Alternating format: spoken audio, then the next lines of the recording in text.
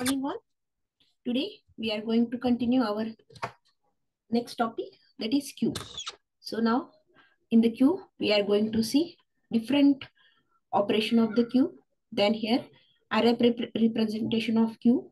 Then queue as ADT. Then the types of queue. In that we are having the circular queue, priority queue, and after that we are going to see the different application of queue. In that we are having a two application, categorizing the data and the simulation of queue. Now we'll start.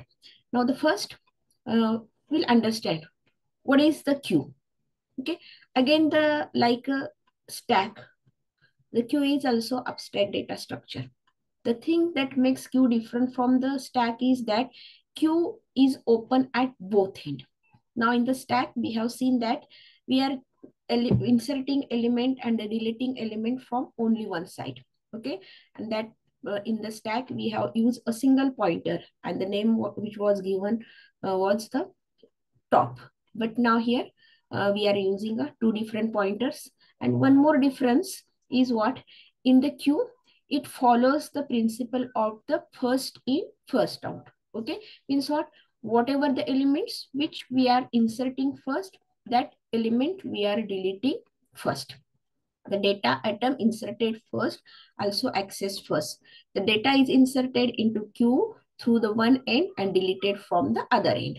Now here you can see the real-time example. Now suppose there is a single lane road, and here wherever your first vehicle enter, okay, which again exists firstly. Now here this is the actual representation. Whenever we are writing in program at that times, with the help of these diagrams, we can easily understand which conditions which we are going to write. Now here in the queue, we are using two pointers. The first pointer, which is known as the front pointer, and second one is known as the rear pointer. We are inserting the data from the rear side, and we are removing the data from the front side. Now in the queue here, we are calling insertion operation as the NQ operation and the deletion operations which is as the DQ. In the stack, we have seen the same concept, that is, but the names are different. In the stack, we have seen push for insertion and the pop for the deletion. Now in the queue, InQ for the insertion and the DQ for the deletion. Now these are the different operation of the queue, that is NQ.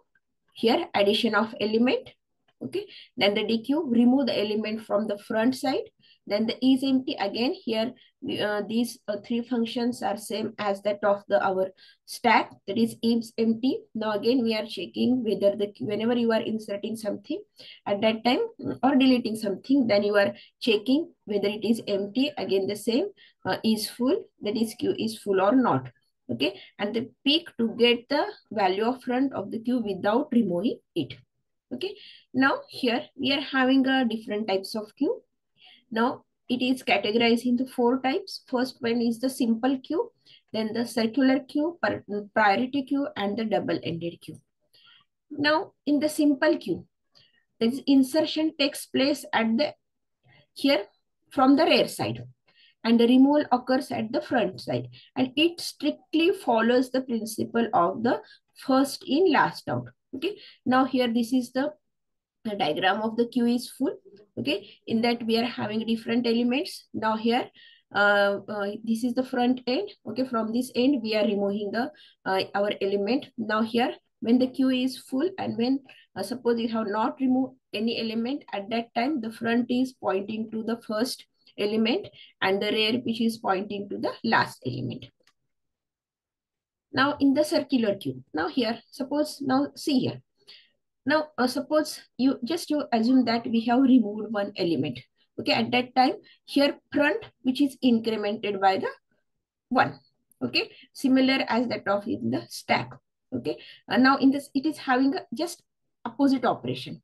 Now in the stack we have seen whenever you are removing element, at that time your top is decremented, but here whenever you are removing element, at that time your front is incremented, because here we are using two pointers and we are removing elements from the front end and we are inserting element from the rear end. Okay, now when our stack is empty. At that time, both rear and front, which are pointing to the -1. Suppose if you consider the indexing here is 0, 1, 2, 3. Okay, when this queue is empty, in this case, your rear and the front pointer both are pointing to the -1. In that case, you can say that the queue is empty. But whenever you are inserting any element, okay, at that time here, suppose just now you will assume that just you have inserted a single element. In that case, here front and the rear, which is pointing to the index 0. Then suppose you have inserted one element. Now here front is not changing and its position until you are removing this 55 or any number. Then only your rear is incrementing. Means what? Here whenever there is any change, at that time the front and rear which is incrementing. Then suppose again you have inserted one element, again the front is, again rear is incrementing. Then here when it is reaches at its last element, suppose if you consider the size of this is the 4. Okay, means what? Suppose the here rear which is reaches to the maximum -1.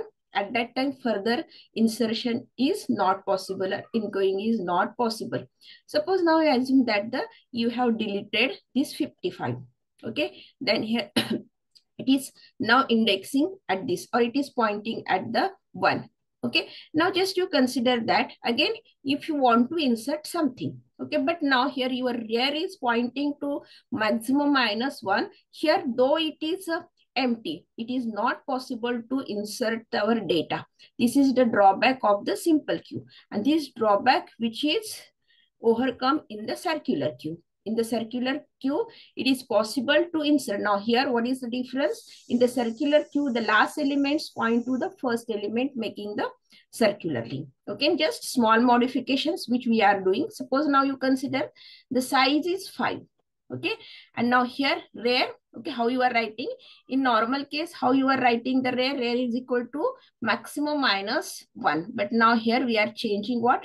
Rear plus 1 mod size. Okay, means what? Now here rear plus 1, that is the 4 plus 1 divided 5, 0. Means now your next pointing is what? 0.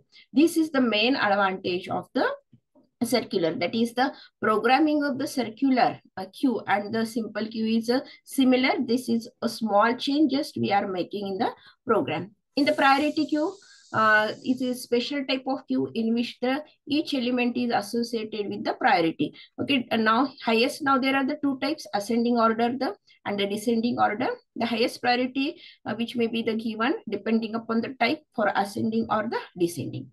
Now this is the function for the NQ for a simple. Okay, again the same thing. Whenever you want to insert, then what you are checking? Overflow condition. Suppose rear is equal to size -1, that is maximum size -1. In that case, what you are saying, it is the overflow. Else, then here again, suppose front is equal to -1 and rear is equal to -1. Means whatever here Q is empty. So first what you are doing, you are bringing both pointer is equal to 0 and then here you are inserting the value. Otherwise, what happen? Here you are having some values, 2, 3 elements are there. In this case, it is just what first you are incrementing, that is rear. Now you always remember that. Okay, whenever you are incrementing the operation, at that times you are inserting your elements from the rear side. Then again for the DQ operation. In the DQ operation, again you are checking what first? That is the front is equal to -1. Suppose this condition, and in this case the deletion is not possible. So now here again we are returning if rear front is equal to rear is equal to -1. Okay, is equal to, then here what? Just we are bringing, means it is at the last position. So then what you are doing?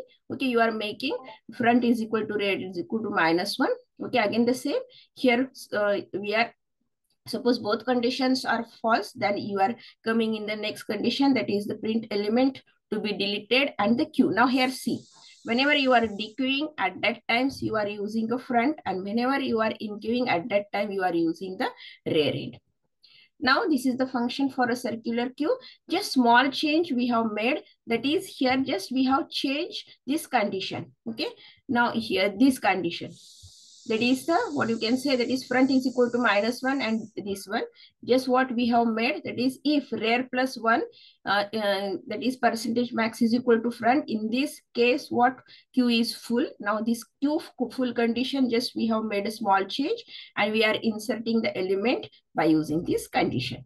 Okay, then again the similar things which we are doing for the DQ. In the DQ, here again first you are checking the condition of empty or not. Suppose it is front is equal to -1, rear is equal to -1. In this case, the DQ operation is not possible. Suppose the front is equal to rear, then you are bringing it is -1 and then here you are removing the element. Now these are the different applications of the queue. First is the task scheduling, resource allocation, batch processing, message buffering, event handling, and traffic management. Now the remaining topic we'll see in a next lecture. Now for today's lecture, this is Ina. Thank you. Good day.